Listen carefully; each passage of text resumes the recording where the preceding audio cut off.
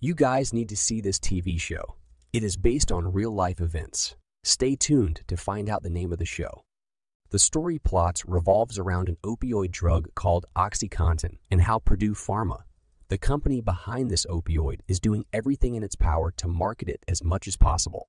It also showcases how Purdue Pharma was bribing FDA employers so that they could get their drug labeled as non-addictive.